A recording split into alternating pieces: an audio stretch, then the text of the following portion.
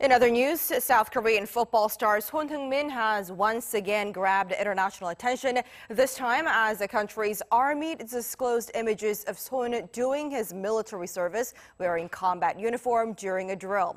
British media outlets, including The Guardian and The Sun, have been publishing this unusual image of the Tottenham star in military uniform and holding rifles.